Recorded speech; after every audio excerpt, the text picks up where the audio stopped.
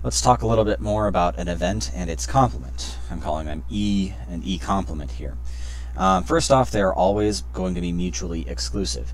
If you know if you were in an outcome that was a part of E, you know that it couldn't have been in E complement, and vice versa. If it was in E complement, it couldn't have been in E because of how we define complements.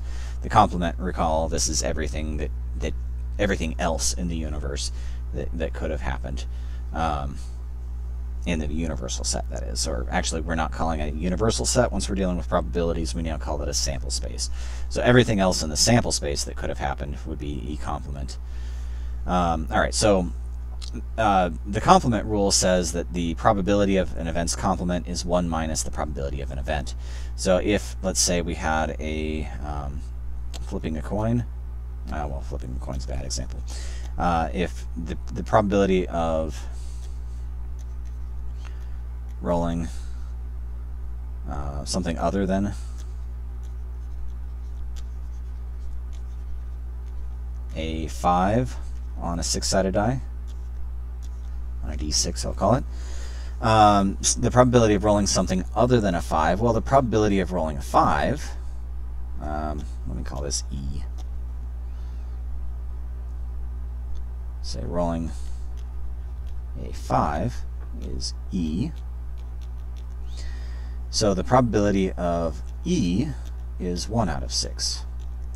The probability of E complement would be 1 minus 1 out of 6. Now, it turns out when we're dealing with a complement like this, or using the complement rule, especially when dealing with fractions, there's a nice little trick. Instead of writing it as 1 minus 1 out of 6, I'm going to call it 6 out of 6 minus 1 out of 6. All I'm doing here is I'm converting the 1 so that it has the same denominator. But since it's 1, it's just going to be the same number on top and on the bottom part of the fraction. So 6 out of 6 minus 1 out of 6, you can see this gives us 5 out of 6.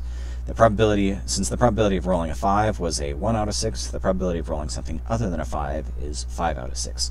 And that makes sense. That's the 5 other cases, 5 other outcomes you could have had. E complement would be the events 1, 2, 3, 4, not 5, but 6. There are 1, 2, 3, 4, 5 different possible outcomes there. Thus, n of E is 5, or n of E complement, rather, is 5, and n of S was 6.